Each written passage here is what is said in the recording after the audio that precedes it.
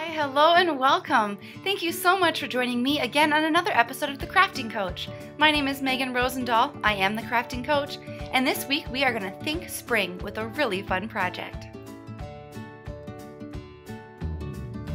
The groundhog didn't see his shadow this year, so we're going to put our winter projects behind us, and we're going to start March off with something that you're sure to love. This week we're going to put together this adorable decoration that would look great on any wall or door. Of course, you can always use any word on this, but this spring thing is just what any house could use right now. So here's what you'll need for this week's project. 6 small pieces of wood. These were in an 8-pack at Hobby Lobby for $3.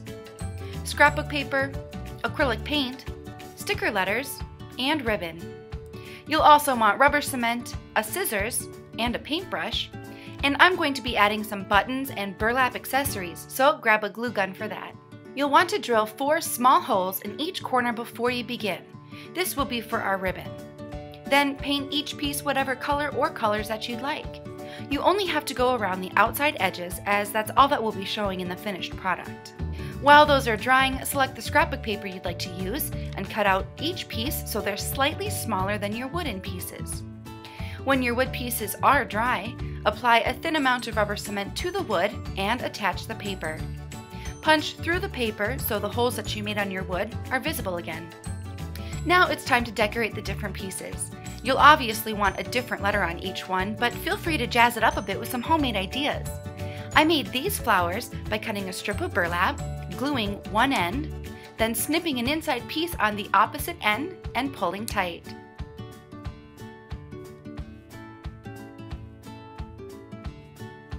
Just use some hot glue to secure it. I'm also going to make some fun use of some buttons. When those are done, take a bit of ribbon that's longer than all of your pieces stacked together, then double it. Find the exact middle and string the ribbon through the top 2 holes in the bottom letter, stringing them from the back to the front. Take your next piece and string the ribbon through the bottom 2 holes of your second to last piece, then up the back and back out the top 2 holes. Continue the same way all the way up. Be sure to give the wooden pieces plenty of space between them so they hang nice and straight. At the top, just tie the ribbon in a knot and find the perfect place to hang it. This piece is the perfect reminder that spring is in fact on its way. It can be customized for any season, or you can use a name or another word for a really personal touch. I spent $3 on the wood, $3 on the sticker letters, and $2 on the ribbon, and I already accumulated the rest of my materials from doing 48 previous Crafting Coach projects, so we found yet another project for less than 10 bucks. If you want to check out my 48 previous Crafting Coach projects, you can absolutely do that. Just head online to aberdeennews.com, click the 605 Life tab on the homepage, and scroll down to the Crafting Coach. All the videos are available for you there, and tell your friends too, because you don't need a subscription to view these videos. I will be back next Friday morning at 11 a.m. with my 50th Crafting Coach project.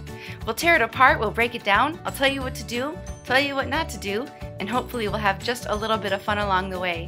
Be sure to follow my Crafting Coach board on Pinterest. You can find me under Megan Rosendahl. And in addition to following the Aberdeen American News online, be sure to follow us on Facebook too, where all the Crafting Coach videos are also available for you. If you have any tips, tricks, suggestions, project ideas, please email me at mrosendahl@aberdeennews.com. I'd love to hear from you. Thanks again for watching this video, and we will see you next week.